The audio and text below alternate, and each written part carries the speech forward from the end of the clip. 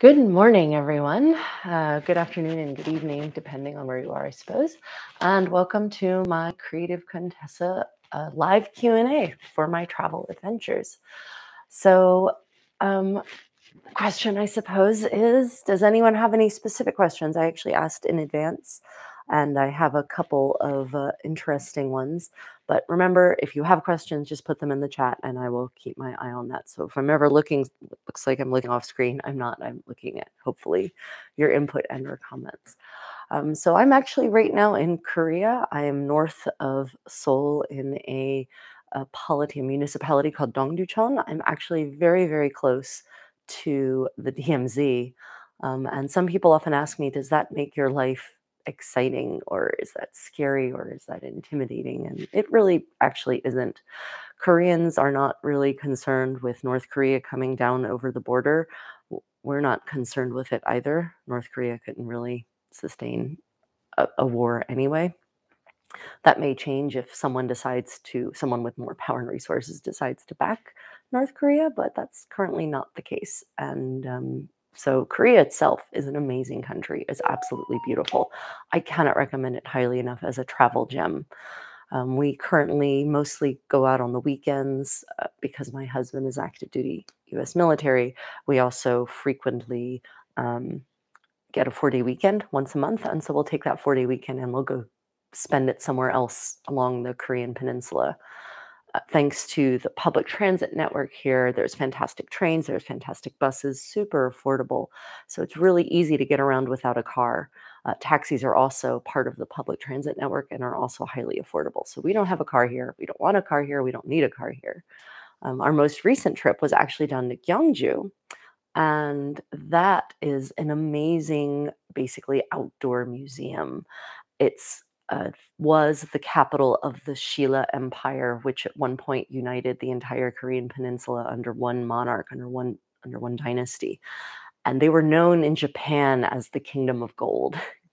And they were, with good reason, they were master gold workers. And Gyeongju is covered in pyramid-sized burial mounds, pyramid-sized tumuli, graves, basically these massive hill graves. And each of those graves contained, or still contains, a burial with priceless artifacts. And I mean hundreds, millions of dollars worth of gold in today's money, entire living sets, so all the pottery that someone could need in the afterlife, rich clothing, accoutrement, saddlery for their horses, weapons, their crowns, their royal regalia. They basically buried all of the wealth of each person, or a good chunk of the wealth of each individual, with them in these tombs. And so you can actually go to Gyeongju and walk around these impressive um, odes to the past. And there's even one hill grave that you can enter. You can go into it, and they, after they excavated it, they set it back up again to be a museum that you can enter and actually go and see the grave itself, which they've reconstructed in the way in which they actually found it, so you can see what the archaeologists saw, and which is never not it's never what you see in the museum. The museum pieces are always polished and cleaned and put back together, reassembled. So what you see in the actual excavation itself is not that. But this particular museum, it's Chongmachon, which means the heavenly horse grave. You can actually see what the archaeologists saw, and that's, to me, that's really remarkable. Um, so you can not only see what the archaeologists saw, but they have a lot of the pieces um, have been reconstructed so that you can see them what they look like new, and they've been made by really master craftsmen in Korea, and they filmed the process of making each item, and you can actually see step by step each item being made by these master craftsmen working with only, as much as possible, only historically accurate tools, reconstructed tools. And you can watch, a piece of leather go from a piece of leather to a saddle mud flap, or a piece of the layers that it takes to make a saddle mud flap out of birch birch bark, and then Rami, which is a nettle cloth, and then the painting and the gilding, and yeah, it's really a fantastic site. So Gyeongju is filled with sites like that. There's the the museum that's been erected in a grand but traditional looking style, where all this gold that they found has been placed. And oh wow, look at those bags under my eyes. Sorry, they just got up here on my time, where all of that gold has been placed, and all of the finds from a lot of these graves. And so you can go in and see them, but they have all these interactive exhibits. And they've also built this beautiful grounds around the museum in Gyeongju that recreates the sense of what the city of Gyeongju was when it was the capital of the Shilla Empire. Unfortunately, it doesn't look like it did 1400 years ago, 1500 years ago. But they're slowly reconstructing bits of it so that you can get a sense of it. And there's still lots of beauty. Right now, Gyeongju is absolutely covered in lotus blossoms. They have planted fields and fields and fields of lotus blossoms, and lotus blossoms are in bloom right now. And so the sense of beauty and elegance and peace, because lotus blossoms bloom during the day, they're day bloomers. So, the fields of pinks and whites are just open all around. So as you're walking around this open air museum, there's these gorgeous flowers everywhere. And for those who don't know, lotus blossoms are, in Buddhism, they're a symbol for the human soul. They're a metaphor for the human soul, because lotus blossoms are these gorgeous flowers, but they flourish in absolutely filthy water. And the idea is that the human soul can flourish even if its environment is absolutely execrable. And for those who don't know, lotus blossoms are they're the lily pads, right? The frogs typically sit on in the Western idea and a lot of Western parables of animals. And those lilies, those are the lotuses. So Monet's water lilies, for instance. And Gyeongju is just absolutely covered in them. What that also means, though, is that at nighttime, Gyeongju is very loud because frogs love lotus blossom plantations because they're marshes, they're water plants. And so if you want to go frog watching or frog dodging, then Gyeongju is the place for you. So we recently spent a 4-day weekend there, and we stayed in a traditional Korean hanok. And if you're in Korea, I absolutely recommend staying in a traditional Korean hanok. They're the traditional style homes, the pre-Korean War, um, pre-Westernization structures, and they're beautiful. They're timber frame with wattle and daub fill in. So they have a European. They're the European cousins, but the construction styles developed parallel. So it's not that Korea did not get wattle and daub structures, the construction techniques from Europe. That's something they developed on their own. And so if you're traveling in Korea, I highly recommend looking up, when you do a hotel search for Hanok, Hano. I'm going to type that here in the comments. Hanok, you can see. So search for Hanok or Hanok stay. And you can actually tell by the picture if it's a traditional Korean Hanok or not. And there are tons of them now, hundreds of them across the country, if not maybe thousands at this point, because over the last 10 years, people have had the money to invest in building these kinds of structures, tearing down the old post-war buildings that were really shanty-like and dangerous in some cases. So tearing down all of those unsightly, very unpleasant buildings, and building these gorgeous hanok and turning them into bed and breakfast. So the owner still lives in it, and then you get to go and stay in one of the many rooms that they now have, and they have the central courtyard. And the ones in Gyeongju, some of them are massive, and so they have these big, beautiful courtyards that are landscaped in a very charming fashion. And there's places to sit outside and just enjoy the natural surroundings that Gyeongju has to offer, and the peace and quiet of the countryside. Yeah, Gyeongju, of course, has an entirely modern city that is kind of separate from this, or away from the historic area. And that's, so if you want to see what real Korea is like, you can do that too. And there's tons of restaurants and whatnot. But the historic part is the part where we spend most of our time, and we just absolutely love it. And they illuminated it at nighttime really beautifully, and they have traditional Korean music piped in from speakers from the trees. So as you're walking through these enchanted forests or these hillgrave parks, then you're just, inundated with this mystical light and this mystical music and the peace of the night. So that's, yeah, if you only go to one place in Korea, honestly, people always say, "Oh, I want to go to Seoul." Well, okay, but honestly, I think Yeongju is a much better place to go and visit. Um, we did recently also spend a bunch of time. We have spent a lot of time in Seoul because we're an hour and 20 minutes from Seoul by metro, and which means it's really easy to go to on the weekend. It's not so much an evening trip because that would basically mean we spend most of the evening in the metro, which is fine. I bring my laptop and I video edit usually to and from wherever we go these days, uh, or work on the scripts for upcoming videos or that sort of thing. So it's not time wasted for me, but still, I don't necessarily want to spend 2 hours and 40 minutes on the train for an hour or two or three in the place.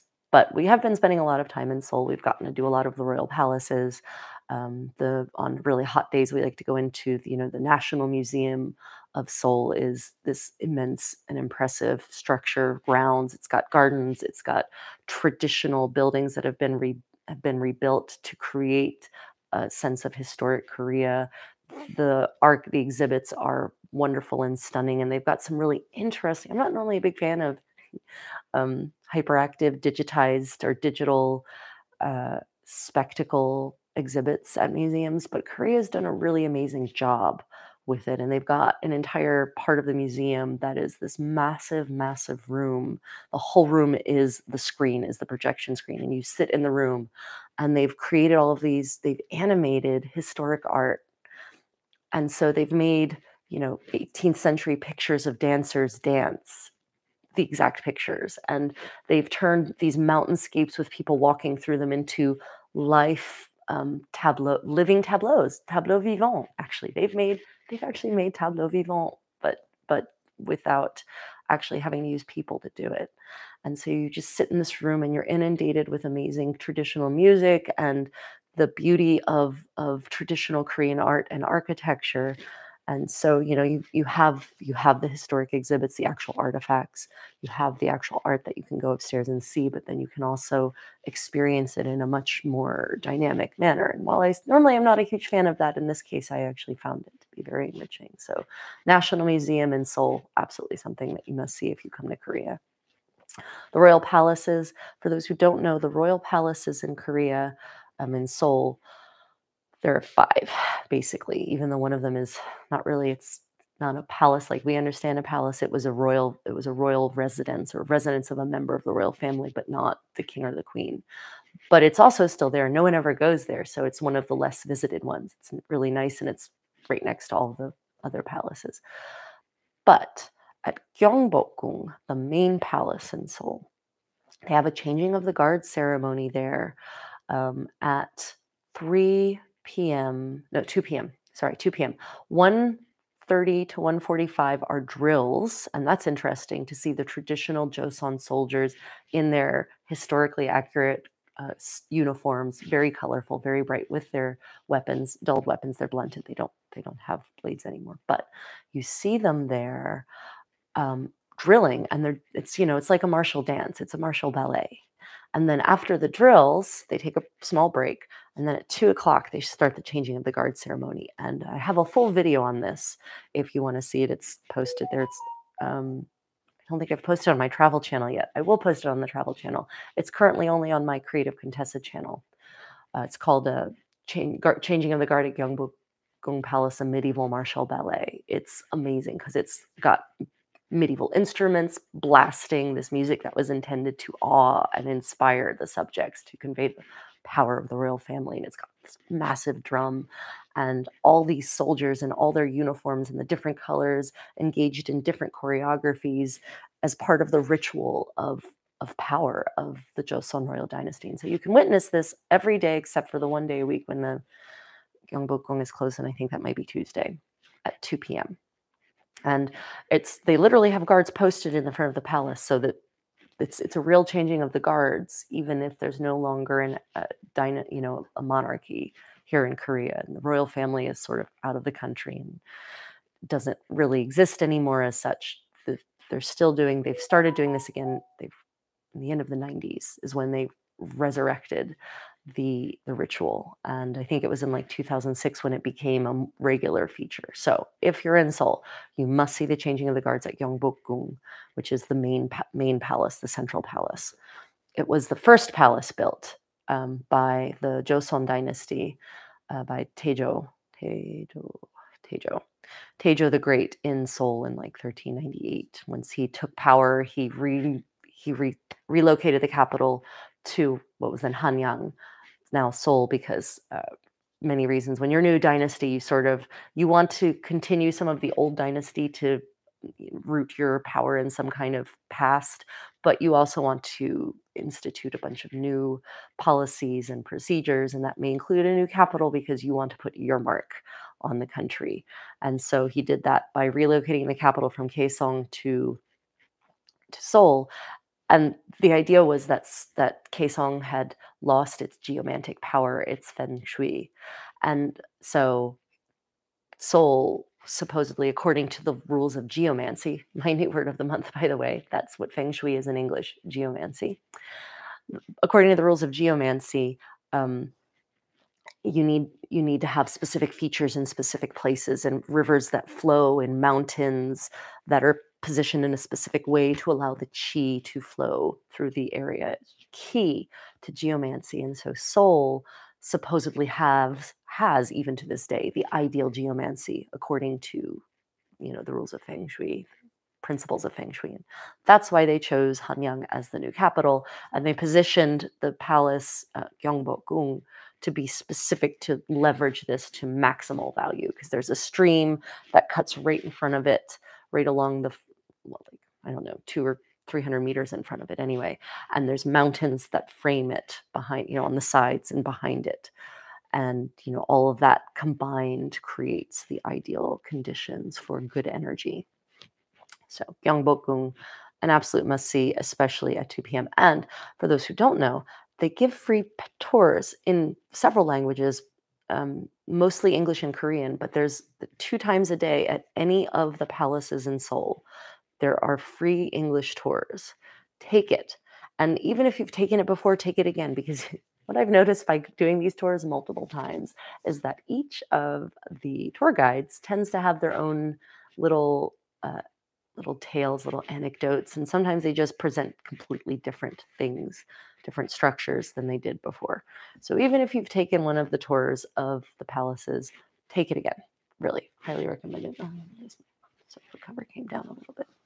So take it again. It's worth it. And if it's hot, get a parasol. Always carry your own shade. You'll notice lots of Koreans, men and women, not just women, out there with parasols. And sometimes they're just umbrellas. But any extra shade you can get when touring Korea in the summer is absolutely worth it.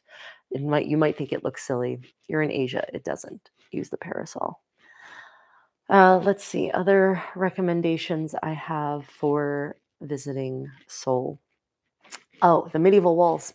Seoul was a medieval city, Hanyang, before the Korean War.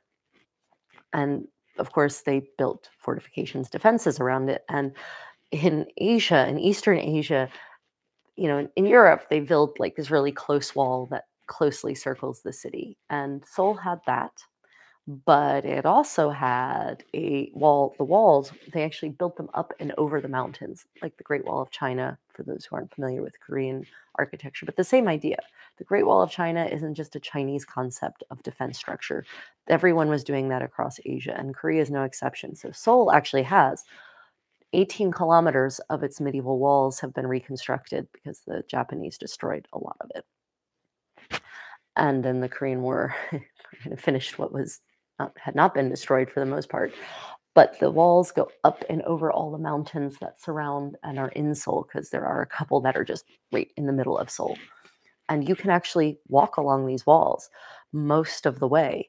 And it provides you with an unparalleled view of Seoul, because you're literally overlooking the city. You're not very far away at all. You can get to the walls from metro stops. that are downtown Seoul metro stops to give you an idea of how close these walls are to the city. So you can get right up on the mountain, right up on the wall, and have this bird's eye view of the city that people actually in the in Joseon in earlier centuries would have also been able to have, because guards were up there.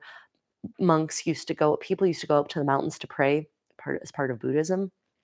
And and some people just, they used to go out for leisure walks in Korea. Leisure walking, leisure hikes was a thing, especially amongst the aristocracy. And so from these medieval city walls, you can actually look down into the palace complexes, which are just, from viewed from above, are particularly stunning because they have a very Confucian structure to them. And so they're very symmetrical and very geometrical. And there's an order to it, and there's an elegance to that order. Unlike medieval European castles, which, by the way, I love. I love medieval Europe, European architecture, Renaissance architecture, really also my jam. But medieval architecture in Europe can be very haphazard and accidental because it just kind of happens and it's not planned. And most of medieval palaces don't tend to be planned either. They also tend to have just happened and just sort of metastasized over time. But the palaces in Korea were planned. And every time part of them burnt down, they rebuilt it exactly as it was before. There was no, by the Joseon dynasty, there wasn't much in the way of architectural development or growth or creativity. That has its downside. Obviously, you're not going to get fascinating innovations that lead to changes over time and a more varied architecture. On the positive side, that means you can basically know how the palaces looked in 1398 when they were first built, because when they rebuilt them, they didn't change anything at all. What that means is that these palaces are very orderly, and you can see that order from the medieval city walls. Medieval city walls in Seoul, definitely a recommended visit. But note that one of the walls, especially the steepest one, the one that will afford you the best view, that is heavily guarded because it backs the Blue House, which is Korea's White House. That is the presidential home. Although it might not be for long. We'll see if that goes through. Anyway, that means that there are guard shacks all along it, and you have to have a form of ID that they recognize as valid. If you're American, a driver's license is not a valid form of ID. You need to have your passport with you, because these guards, heavily armed with automatic rifles, will be checking it. And we found that out the hard way when we planned to go hiking on that part of the wall, and we arrived with our passports, and the guards said, or without our passports, and the guards asked us for those passports, and we didn't have them. So although you're not supposed to carry your passport with you normally, the State Department recommends against that, and you might lose it if you're out and about. For certain mountains in Seoul, you need your passport. Also, certain mountains in Seoul, so one of the other stretches of medieval city wall, that mountain closes on Mondays because it apparently needs to rest, as one very amused Korean gentleman told us when we were trying to access that part of the wall. That was a failed day for us. We tried to get the first part of the wall and it was closed. And so we walked along the road at the base of the mountain to the second part. And then we didn't have our passport. So we gave up at that point. At that point, we'd already been actually walking for several hours just to get to a medieval city wall, and none of them were available to us. That was a banner day for us for travel. Anyway, thankfully, we lived here then and live here now. So failures like that aren't critical in terms of waste of precious time. Whereas if you're visiting Korea, you might want to make sure that you know that mountains close on Mondays and that you might need your passport for other mountains. Other recommendations for traveling in Seoul, Bukchon. There are still, even though the war really ravaged Korea, the Korean War leveled most of the traditional architecture, there are certain parts that managed to survive and or have been reconstructed. And there are a couple of Hanok villages. So Hanok, again, that's the traditional Korean architecture still in Seoul. And maybe just a few Hanok survived originally, but now more have been rebuilt since then. So one of those villages is called Bukchon, and that is located dead center between Gyeongbokgung and Cheongdeokgung. Those are the two primary palaces of Seoul, basically. And Bukchon village has a lot of really nice traditional Korean restaurants. It has a lot of handcraft workshops. So the craftsmen work there and they sell their products there, and a lot of artists and art galleries, more modern art. And that's not really, it's not my cup of tea. But if you're a modern art aficionado, then Bukchon has a lot to offer you. There's some experience places where you can go and try out traditional handcrafts. There's a lot of street food vendors. There's a couple of organic grocery stores there.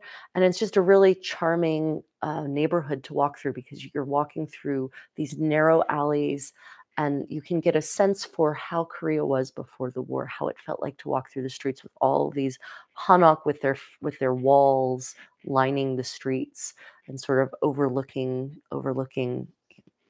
sort of centuries as you walk through.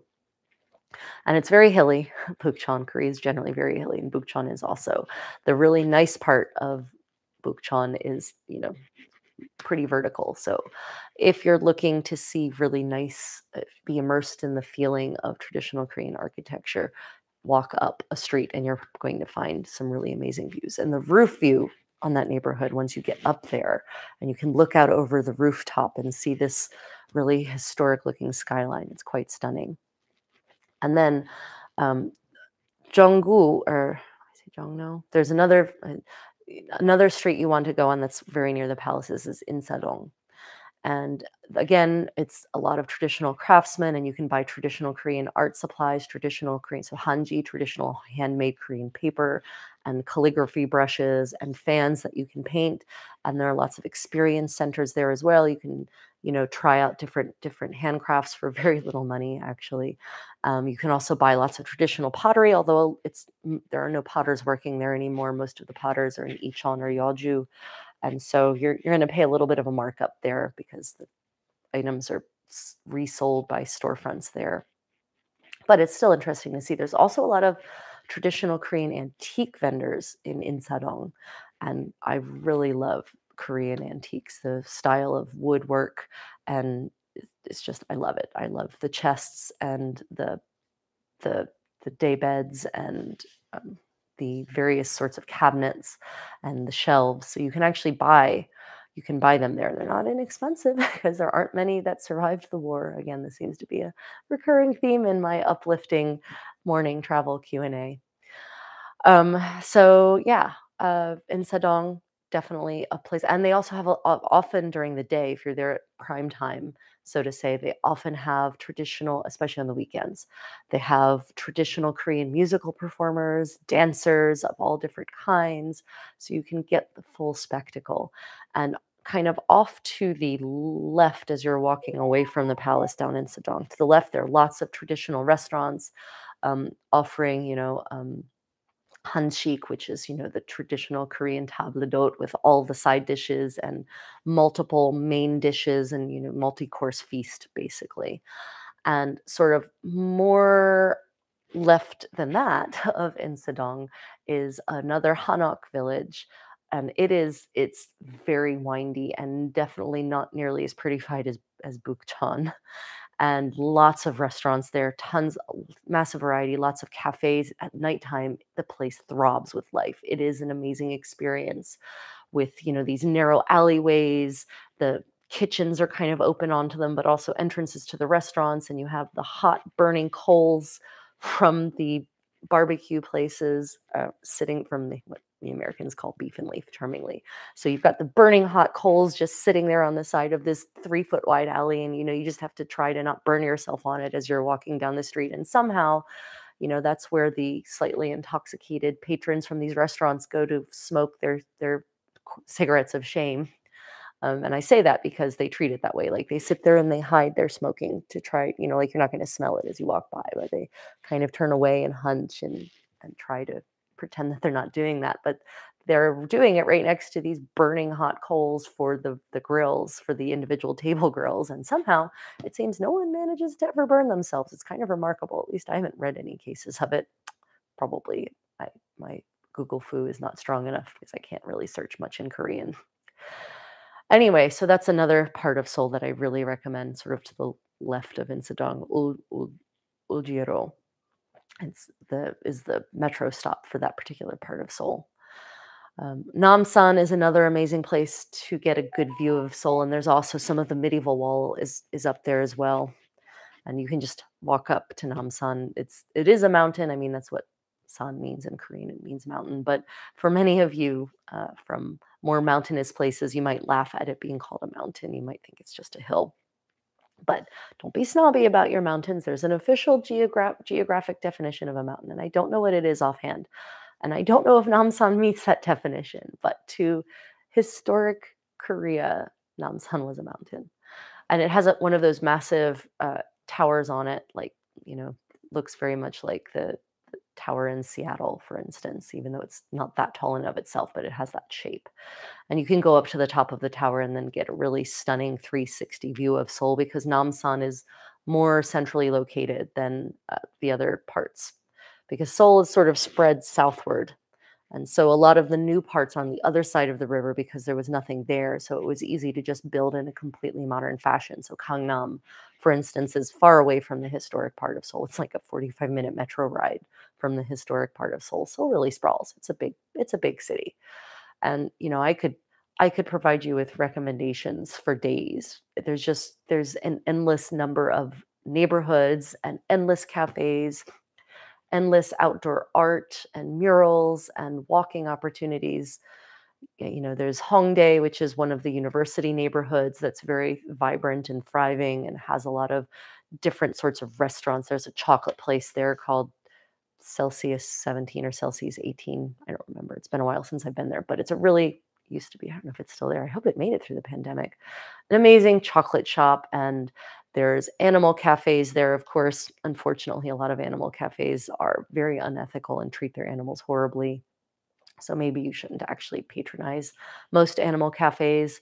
The cat cafes are nice though because kitties do well in a cafe sort of environment, whereas maybe wild animals like wallabies and meerkats are not meant for cafe life. And if you're wondering what an animal cafe is, look it up. It's basically a place where they have animals of a specific sort and you can interact with the animals. And usually there's not much in the way of the cafe. It's not really about the drink, it's about interacting with the animals. So basically, it's an indoor petting zoo, is what it comes down to. And some of these places have, like I said, wallabies and Arctic foxes and genets and meerkats and other small wild kitties. And some of them have raccoons and meerkats. And so, a lot of those animals don't do well as indoor animals. And I can't really imagine that it's downtown Seoul, in inner city Seoul. So I don't imagine that there's outdoor spaces for them. So, while it's neat to be able to go and interact with these animals you might otherwise never get to see, it's probably not really the most ethical thing to support them. Kitty cafes, though, tend to be sometimes are often rescue operations. So these kitties are rescues, and the cafe kind of supports the rescue. And for a lot of city dwellers, they don't have pets. They don't necessarily live in a place where a pet is a viable option, and so a cat or a dog cafe is a good way to kind of get your fur baby time. Maybe you just have to do your own individual research to figure out if any given animal cafe is actually an ethical operation, practicing good animal husbandry and providing a real resource for abandoned or abused animals, or if it's just an exploitive operation. I know. I wish all animal cafes were actually nice, friendly operations that treated their animals perfectly, but that's not the majority of the cases, as my research has shown me. Anyway, Hongdae has lots of animal cafes because it's also this university area, so lots of young people who have a much more animal friendly attitude. Older generations in Korea and many countries in the world actually still treat animals or view animals as a resource, as automatons, as possessions, as livestock. They don't view them as sentient creatures with their own, needs and feelings and right to a comfortable life and to not be abused at any rate. And so older people are not necessarily interested in interacting with animals in that sort of way, which is why In any given Asian city, animal cafes tend to concentrate in younger parts of the city where younger people tend to congregate. And Hongdae is another such neighborhood in Seoul. Some of you also asked about flying. I've been doing a lot of flying lately. And let's see, in the last 8, 10 months, what month is it? 7. In the last 10 months, I've definitely put quite a few air miles under my belt. In fact, in the last year, I've put a lot of air miles under my belt. And flying is a very interesting and chaotic experience these days because the airlines are constantly amending their flight schedules. And so on any given booking, I get at least 3 notifications that the flight has been changed. I have to confirm that that schedule is acceptable. For the most part, it's often the schedule changes by a minute or 2, but sometimes, and especially with American Airlines, it's been a question of the schedule changing massively and not in my favor, actually. When I book my flights, if I have a layover, I book it so that I have a specific amount of layover time, usually so that I can enjoy a little bit of repose at a lounge at any given airport, but also so that I have enough time to make my flight. And also, if I have some kind of non-related connector on the other end, then I want to have time to do that. And so if you get one of these schedule changes from an airline, you have rights. You are not obligated to accept it. If they change the schedule, they owe you a full refund, if that flight is not acceptable. Keep that in mind. And also, they owe you a free change to a time of your preference. So all you have to do is call. Sometimes you can do these changes online. Some of the airlines, it's very convenient. You can just choose a new flight online. Others, you have to make a phone call.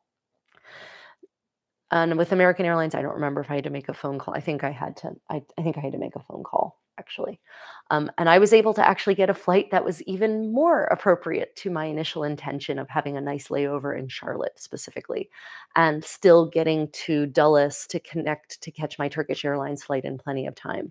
I just had to make the phone call because otherwise they were going to give me 20 minutes in Charlotte to transfer. Hello. And they pushed me way back so that I would have had almost no time to make my connection in um, in in Seoul. Good morning. Oh, it's John Phil. Hi, John Phil. Nice to see you. So yeah, if your airlines try to change your flight, you have rights. Remember that. In fact, Korean Air has changed my upcoming flight to New York. I don't know, so many times. Oh, Junfil, you should watch the recording up to this point because I talked only about Korea.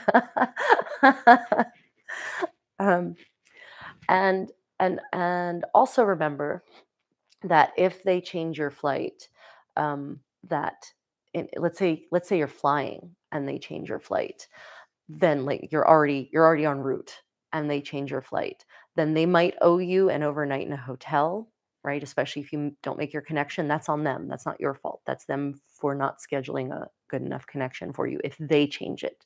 Now, if you choose a flight with a tight connection and you don't make your connection, yeah, that's on you. Unfortunately, you're going to have to pay for a hotel if you don't make it. But if they change it and you don't make your connection, then that's on them. And then they'll give you a hotel. Let's see. Junpil, did you have any questions for me this morning? Afternoon, evening? It's kind of evening where you are, I guess. Let's see. Other questions people had about flying. Oh, so most of the flying I do transoceanic, I don't pay for those tickets in cash. I mean, I pay for the taxes and fees, but most of those are points. Those are all reward points. Some of them are frequent flyer points that I've actually earned from flying, but most of them are reward points from various sorts of credit cards. So, I have a lot of these reward travel cards that come with massive sign up bonuses if you spend $5,000 in 3 months. And then you get 60,000 to, in some cases, 150,000 award points. And I have a bunch of those cards, and I've just banked those points over the years. And then I transfer those to an airline's loyalty program, and I use those points to buy frequent flyer tickets, reward tickets, or award tickets in business and first class. And that's how I've been doing most of this flying. Occasionally, I will I will, if the tickets are actually, if the cost of the ticket is low enough, I will pay cash for it. But if, the tickets are expensive as a revenue ticket, then I use my points. So that flight, all the flights I made recently on Turkish Airlines from and to Korea, those were all reward points. And also a combination, Turkish Airlines was offering a sale on reward tickets, which was remarkable. And they offered a special and then a sale on top of the special. So they were offering, it was 66,000 points one way from Seoul to Washington D.C. in their business, in their signature business class. And then they were offering 30% off reward bookings at the same time. So I managed to book round trip, which is absolutely insane, round trip business class for 88,000 points on Turkish Airlines because I kept my eye on their promotional offers and then on their point sales. So if you play the game right, you can really get good value out of your regular daily credit card spend. I never spend more than I actually have. I always make sure I pay my credit cards off at the end of every month. And, I just keep my eye on the various frequent flyer offers. And that's how you can jet around the world in business or first class for almost no money. So that's how I've been doing it. I do not like shelling out thousands of dollars for a ticket if I don't have to. I wanted to comment on a new product that's out there for flying, and that's the Premium Select product. So we're almost back. We're back to a four-class system on a lot of American carriers now, and even some European carriers have now maybe a five-class system, actually, in the case of Air France. So in the case of American Airlines, a lot of them got rid of their international first-class product, and they were just offering a business class product. But now carriers like Delta have a business class product that's actually, they call it Delta One. They like to present it as a first class. It's not, it's more of a business class product compared to its peers. So we've got Delta One, which is really a business class product. And then they had premium economy and then main cabin. So there were three classes, but now they've introduced premium select on select transoceanic flights, particularly long haul ones. And premium select is basically what business class was 20 or 30 years ago, 20 or 30 years ago. And so they're back to this four class system. So premium select tickets are not cheap. If a round trip Delta One, say from Korea to the United States, is $4,000 to $5,000, Premium Select will usually run about $2,500 to $3,000. And you have to decide, is $2,500 to $3,000 worth a kind of seat that was business class 20 or 30 years ago? So like the recliner seats, they have a leg rest that comes up a little bit and the seat reclines about this much. So you get kind of this sort of experience. And the food is a little bit better than main cabin. You get free alcoholic beverages, so premium select. I've seen the product. I would not pay $3,000 for it. I might pay for a transoceanic flight. I might be willing to pay $1,500 round trip for it. Of course, right now, economy class tickets are running $3,000 round trip to and from Korea. So there's been some serious inflation on ticket prices, and that's a combination of oil prices going insane because of greedy oil companies that are still making record profits, but they've just jacked up the prices because they can. There's certainly no shortage. And a combination of so many flights being cut. And so the schedules are all overbooked, and that makes demand super high and supply low. And so the airlines are now basically allowed to just charge whatever they want because demand is high enough that they can get away with charging $3,000 per round trip economy class ticket, and the plane is still full. I know this because we just tried booking tickets for my boys.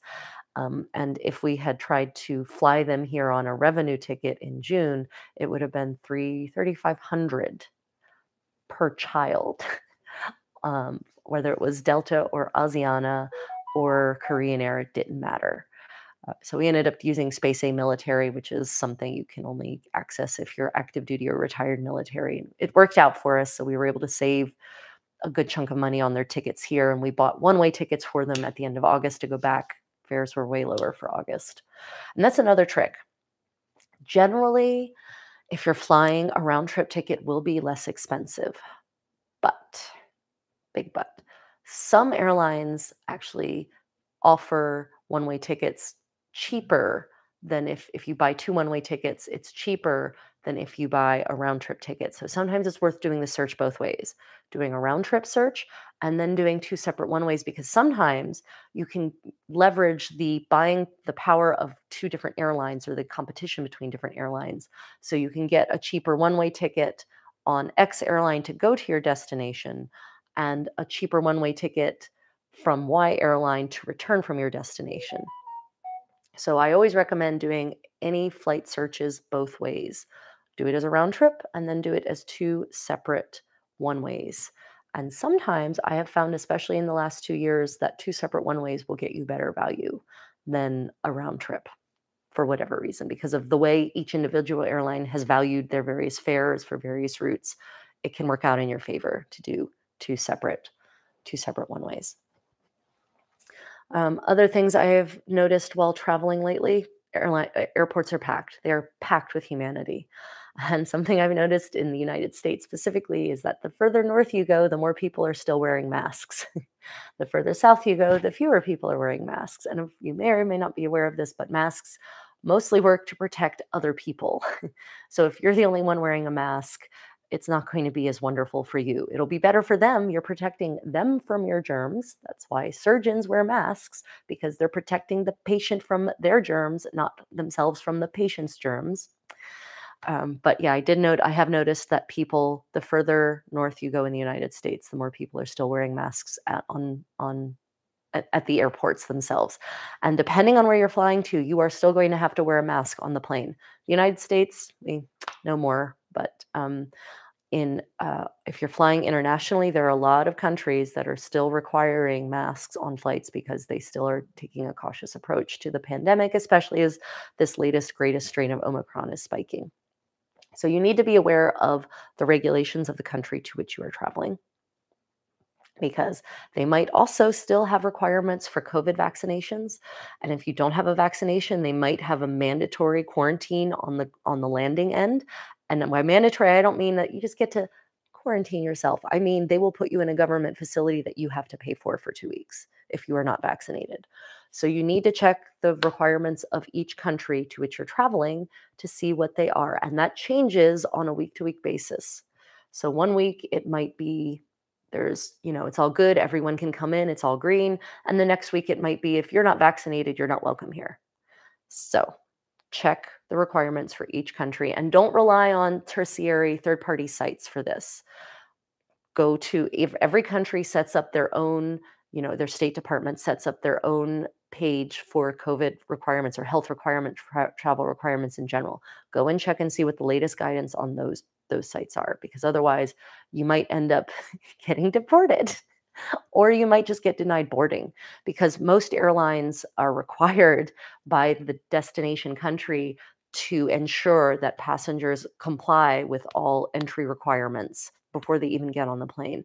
And airlines may face fines if they allow passengers on who have not actually met the requirements, the essential requirements to enter the country. Now, obviously, the airlines might not know if you're on some kind of criminal list or something like that, but we're talking about specifically that you have the right visa, that you have a visa, that you have the right health certificates if those sorts of things are needed. So most airlines will just deny you boarding if you don't meet the requirements. And if they deny you boarding because you don't meet the requirements, you don't get a refund on your ticket, unless your ticket just happened to have been one of those unicorn refundable no matter what tickets. So keep that in mind if you're traveling. Check the COVID restrictions on the country you're going to and the requirements for health. Different countries have different requirements, and even like within the EU, it's not consistent. France has one set of requirements, Italy has another, Germany has a third. So keep that in mind. Very important these days. Other things I've noticed while traveling, airlines are slowly returning to serving decent hot food again. Some of them are still highly packaging it as part of their COVID prevention stricture. So, every single individual dish will be covered in a plastic tray, so that whoever, during the transport and during the serving, it wasn't contaminated with germs. And, even though it doesn't make the best presentation necessarily because you have to unpackage everything that's placed before you, I'm not certain that's a bad thing, honestly, and not just for COVID.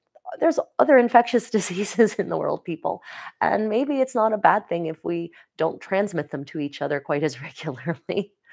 I'm actually okay with the idea that someone didn't cough or accidentally spit or purposefully spit on my food or touch it with their grubby hands and transfer some touch transmitted disease to me. But that is a change. Food, a lot of airlines are still serving food hermetically sealed, prepared fresh, but then hermetically sealed and serving it to you that way rather than just sort of if you're in business or first class, the way it used to be is, it was laid out plate by plate.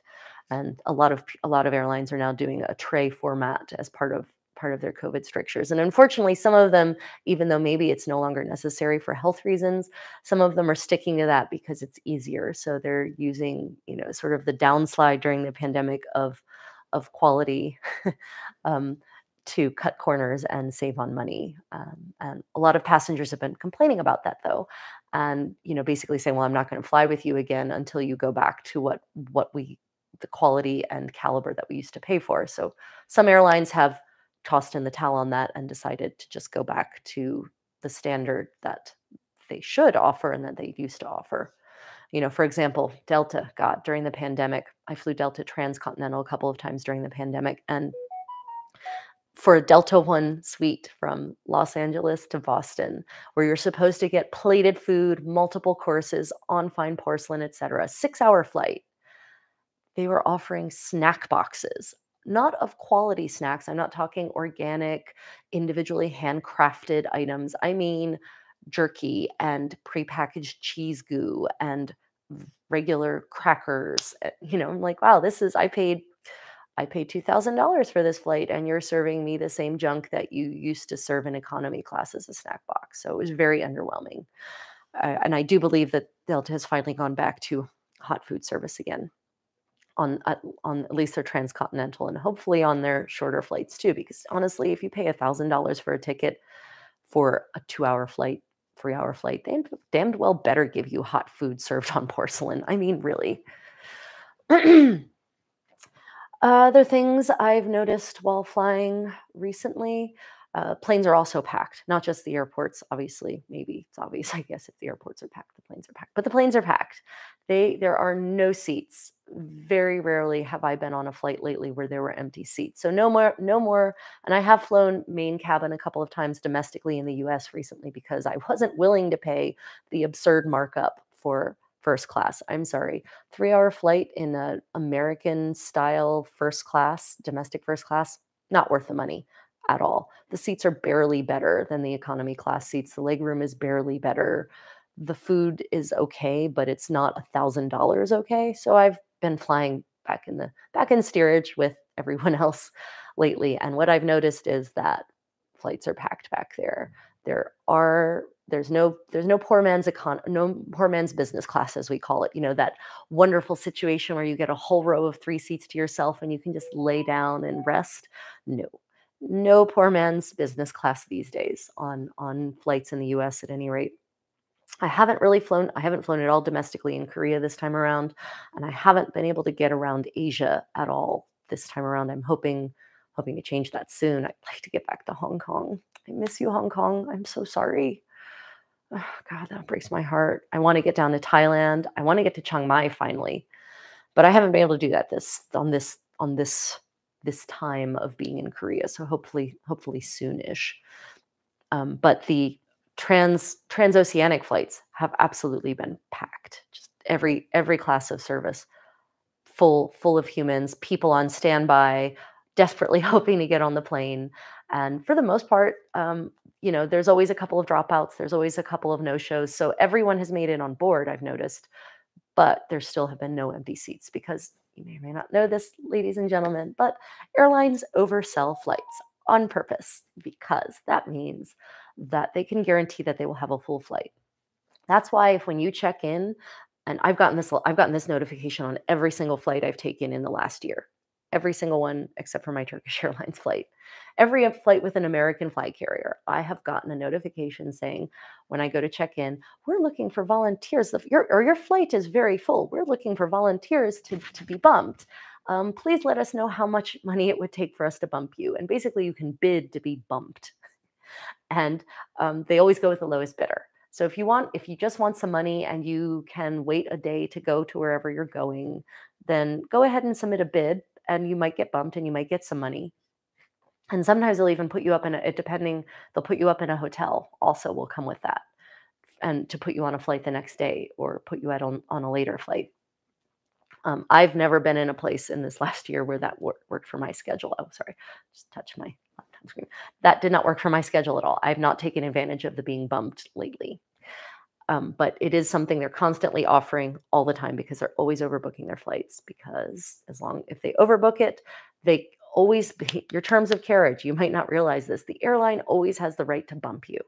They must then offer you compensation for doing so, but they always have the right to bump you.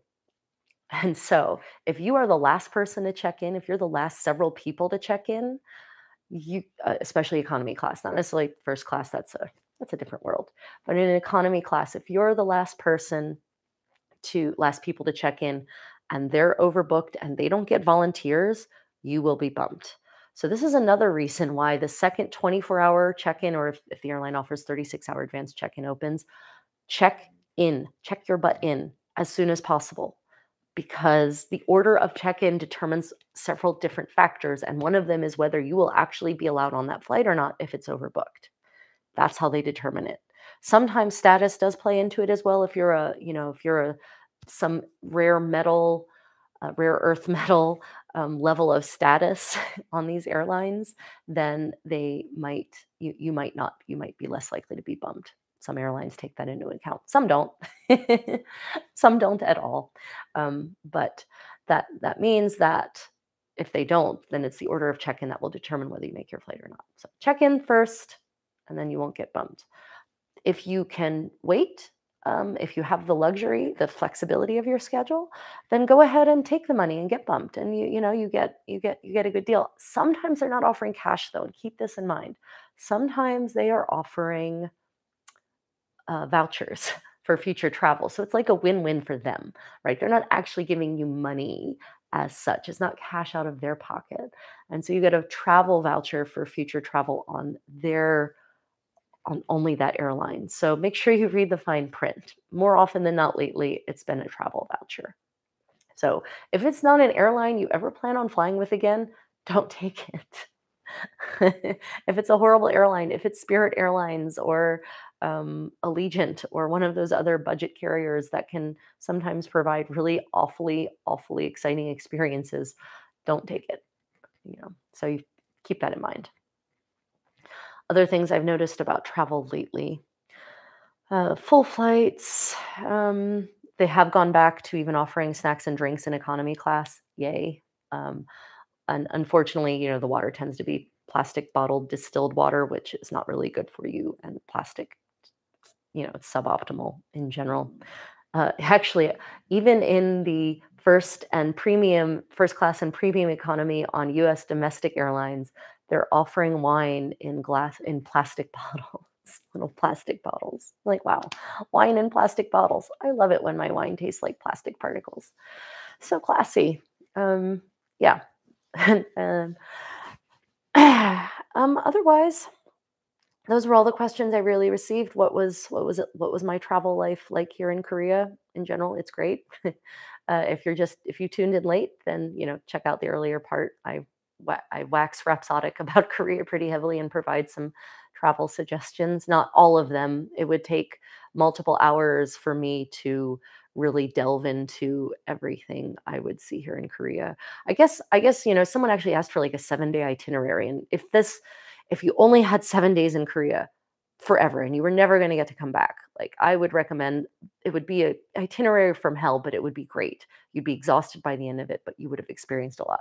I'd recommend like 2 days in Seoul, a day in Gyeongju, or 2 days in Gyeongju, a day in Busan, and a couple of days in Jeju Island, for instance. And Busan is this amazing city to the south, and then there's Jeonju. See, there's too much beautiful here in Korea to do in 7 days. Yeah, Jeonju, I'd recommend Jeonju too because that's a wonderful historic city. That's the home, the heart of the Joseon dynasty. That's where the Joseon, the Yi clan comes from, that founded the Joseon dynasty. They're from Jeonju, and their ancestral shrine, their main ancestral shrine, is down there. And it's this place where the Hanok were not destroyed magically during the war, and so you can visit a traditional Hanok style village like it's very rarely found anywhere else in Korea, and that's wonderful and amazing. And bibimbap is also, that's Jeonju. So there's so much to see in Korea. Well, Jeonju is worth introducing, Shunfil. It really is. So I would put Jeonju on my 7-day itinerary. So my revised 7-day itinerary is, and it's going to keep getting revised here if I keep talking, but it is 2 days in Seoul, a day in Gyeongju, a day in Jeonju, a day in Busan, and a couple of days and then maybe take the overnight ferry over to Jeju, and a couple of days in Jeju, and then just fly from Jeju, connecting flight straight back to Seoul to connect to wherever you're going home again. That would be my Turbo Korea itinerary. And what you might see at each of those individual places, God, that's a whole other Q&A.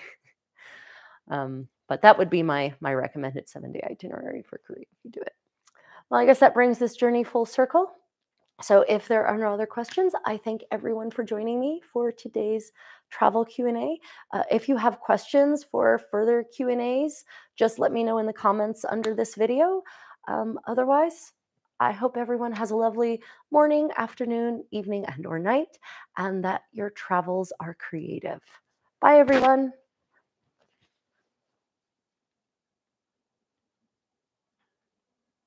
Just checking the comments.